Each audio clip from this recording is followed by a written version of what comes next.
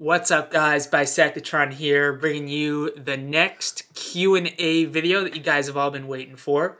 Before we get started, don't forget to check out the live attack video I've just uploaded. It's going to be from the war against Omega Labs, so that'll be uploaded by the time you're hearing this, so don't forget to check that out. So let's get right into it. I'm going to start with some general questions before we get into the nitty-gritty details of the game. So let's start with a question from Bronze Goblin. Do you got fidget spinners? Well, Bronze, I did have them one time, but it came around, hit me in the nose, got a bloody nose, and yeah, that didn't turn out well, you know. One of the downsides of being Jewish is having a nose that really sticks out there.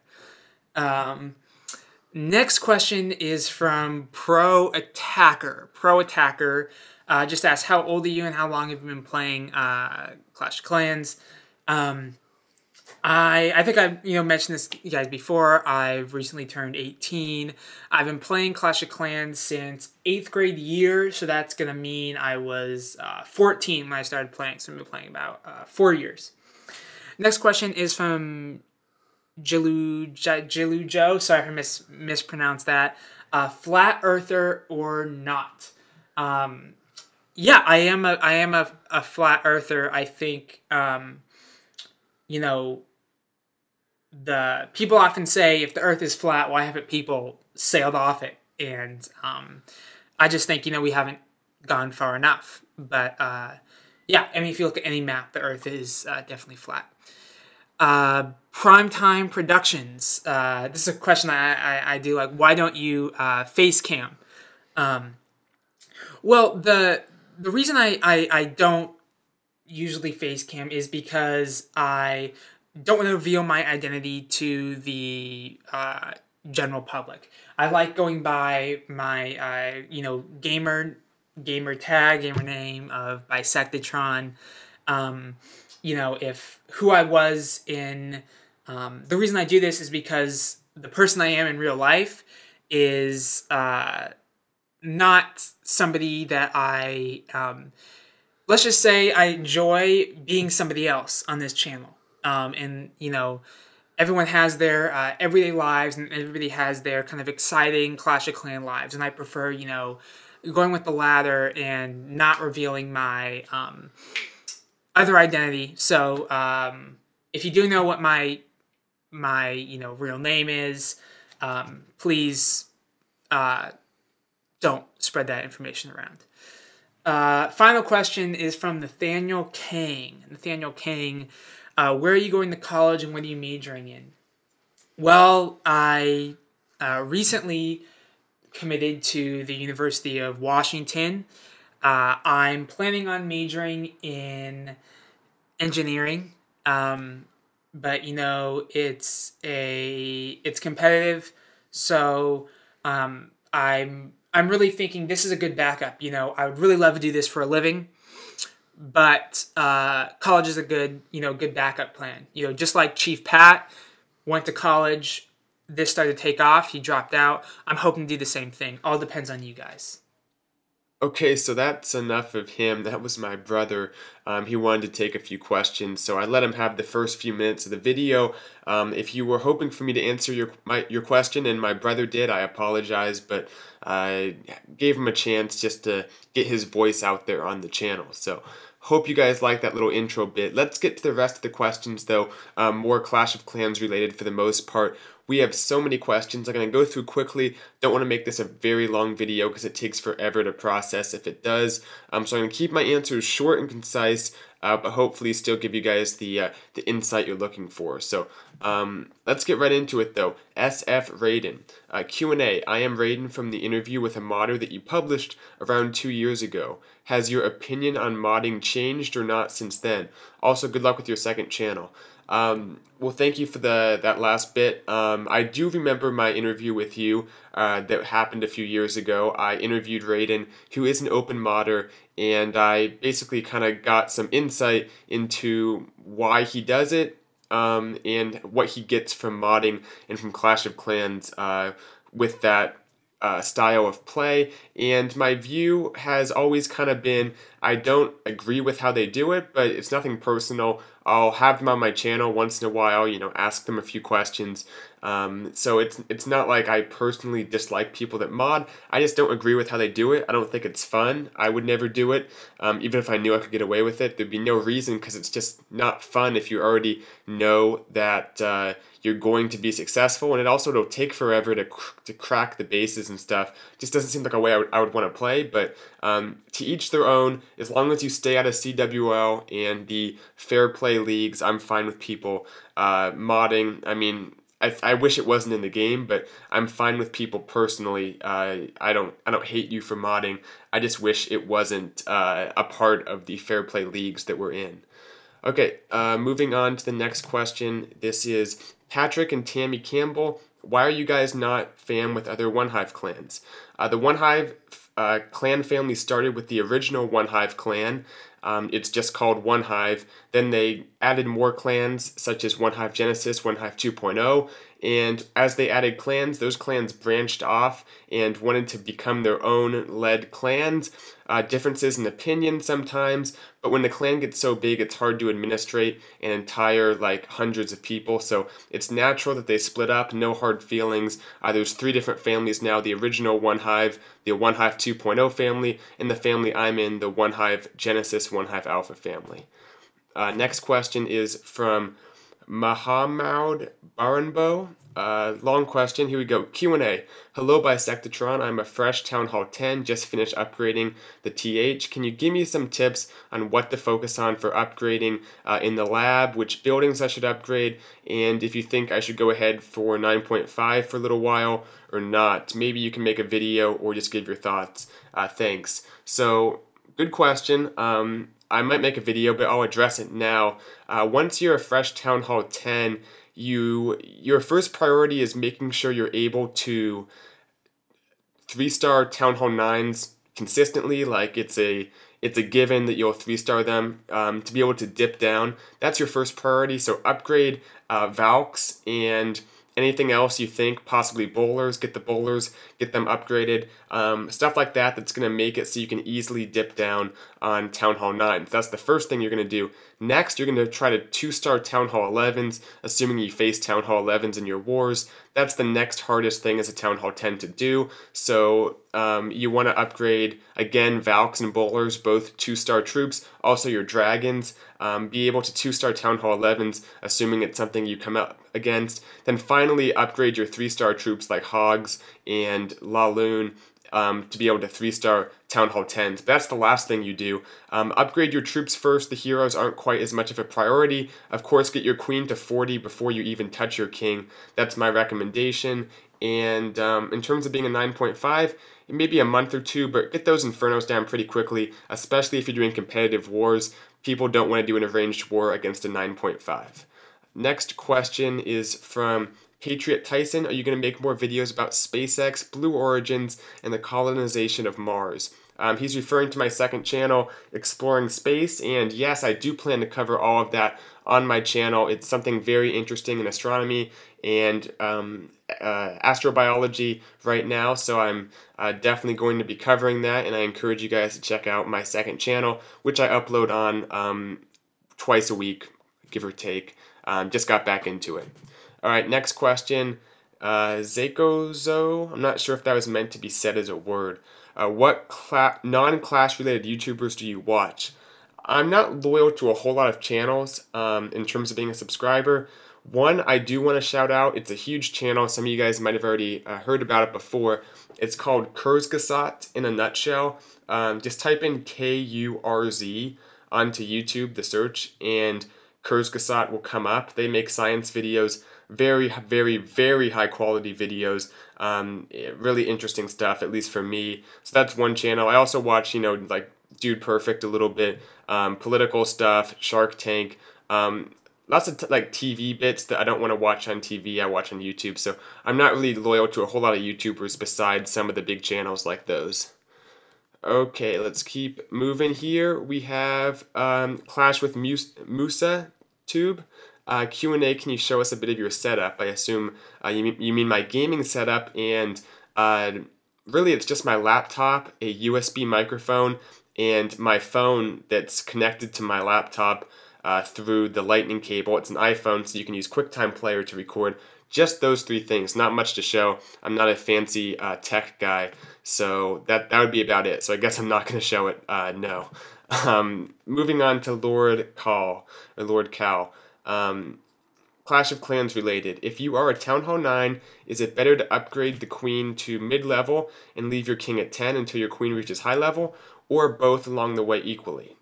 From kind of a practical farming perspective, it makes sense to upgrade them with each other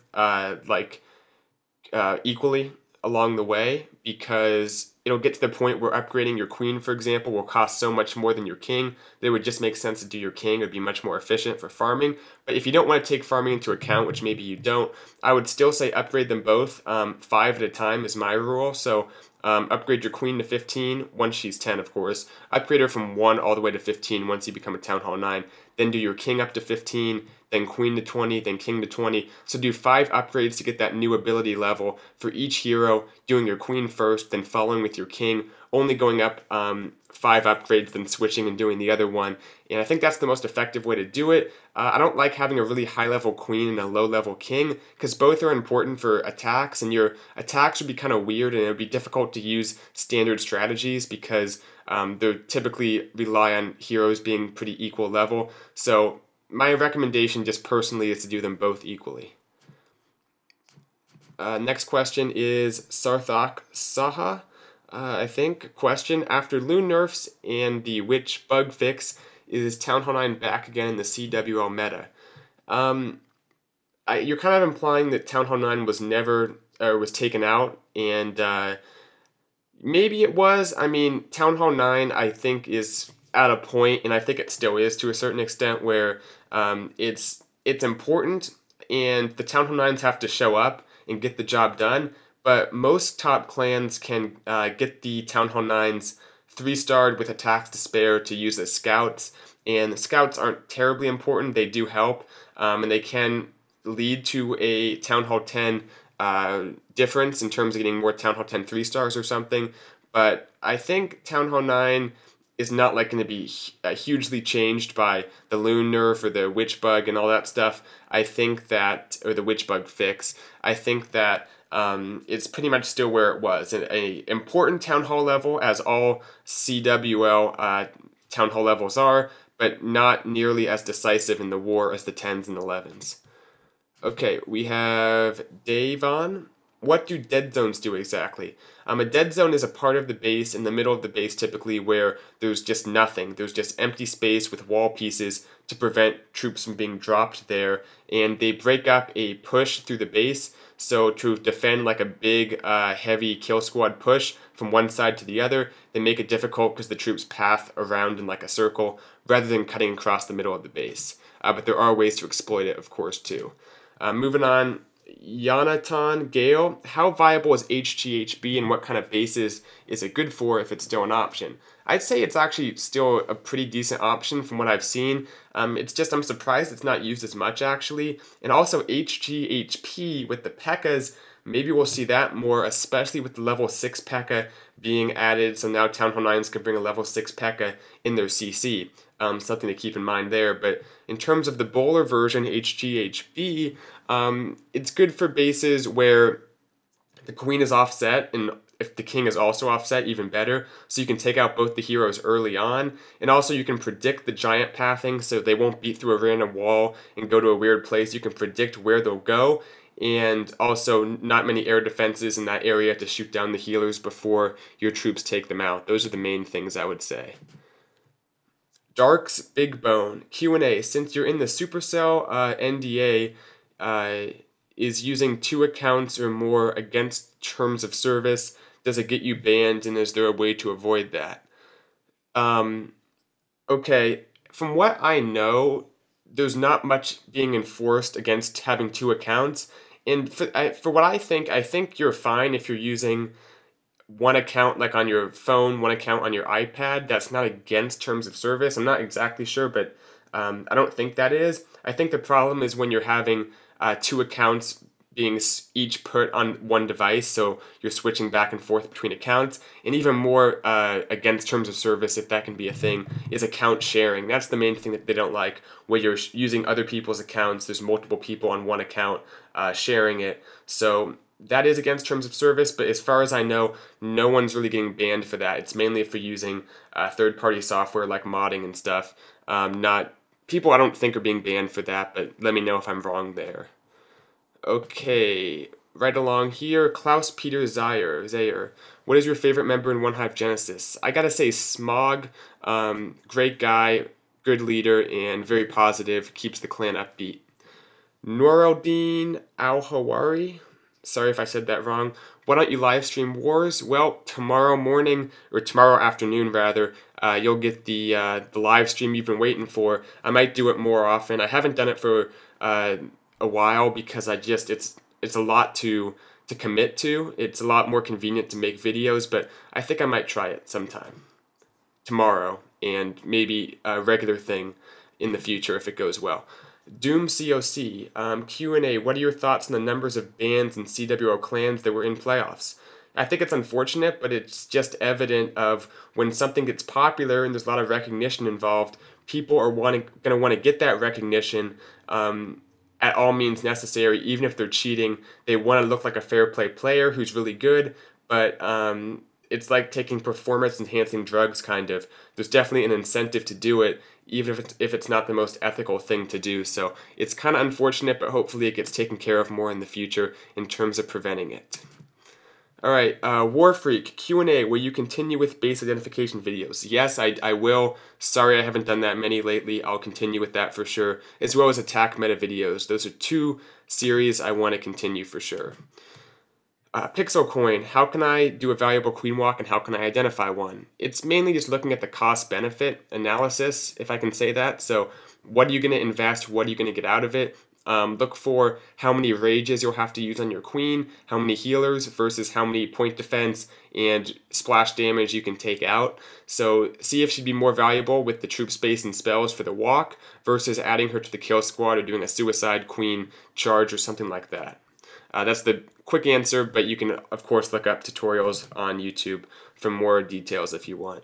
Q&A, will you be making a new TH10 base building video covering the new meta and how to defend it?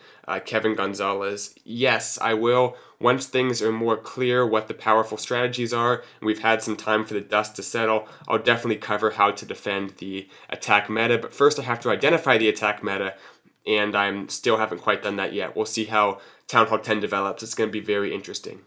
Saptarshi Das, hi, nice video. Can you make more on different ways to deal with Inferno Towers? As for the Q&A, wouldn't it be better if Supercell made war matchup based on Town Hall levels and not defenses? Yes, I plan on making more videos about dealing with Infernos because they're so important to think about at Town Hall 10. So yeah, sometime in the future, more stuff on that. For your Q&A question, of course it would be better if Supercell adjusted the matchmaking system, but let's keep in mind it's it's been fine-tuned a lot. There's a lot that goes into it, and it's not terrible. I mean, a lot of clans do face engineered clans. That's the main issue. So clans that aren't doing arranged wars or leagues like Genesis are facing in their random matchups, and even OneHive Genesis and other clans that are in leagues, when we're searching random matchups, which we do oftentimes throughout the week, we do face engineered clans, and it sucks because they have an unfair advantage. So yes, I'd like to see, maybe not based on Town Hall levels, because you get a max Town Hall level versus a newly upgraded Town Hall level. Maybe you have two weights. This has been said before, I can't remember who said it. Two weights. One is your defensive weight, one your offensive. Whichever is higher is the one that goes into the algorithm. A possible solution, but I think a tweak would be nice to stop the engineered problem. Okay, getting down to the end here. Last few, Mr. Vinko. What are some essential things to keep track of while doing the Bow Witch at Town Hall 10? I watch a lot of videos, follow the strategies, but my bowlers just melt halfway through. Yeah, it's definitely an issue because you see the attacks on YouTube that are successful, then you try it and it's like the exact same thing, yet somehow all the bowlers die.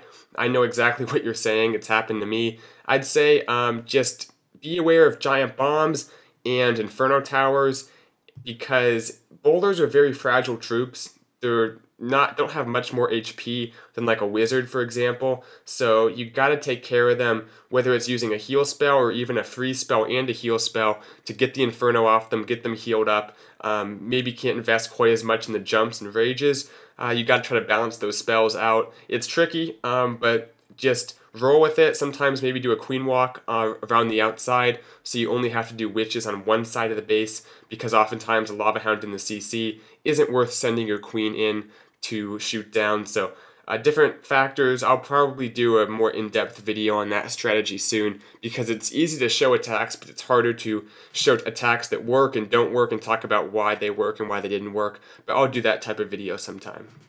Okay, last two. Floria Vlad. Q&A. Can I join any OneHive clan with level 30 heroes, almost max, Town Hall 9 base, defenses, walls, and with 400 war stars? The war stars might be a little bit low, but regardless, yeah, you can join. You can at least try out for any OneHive clan. Tryouts come before you're a permanent member. For OneHive Alpha, OneHive Genesis for sure. I can't speak for the other OneHive families, but I'm sure you'd get a tryout in them as well. But at least for Genesis and Alpha, feel free to apply if you're interested. Okay, last one for the day. Amir Shayan KB. Q&A. Hi, as you might know, the Town Hall 10 tier system has been revamped, and that mostly affects Tier 1. There are many Town Hall 9s that are currently upgrading to max Tier 1, but I have no idea what we're going to face and what are the first steps that we need to know.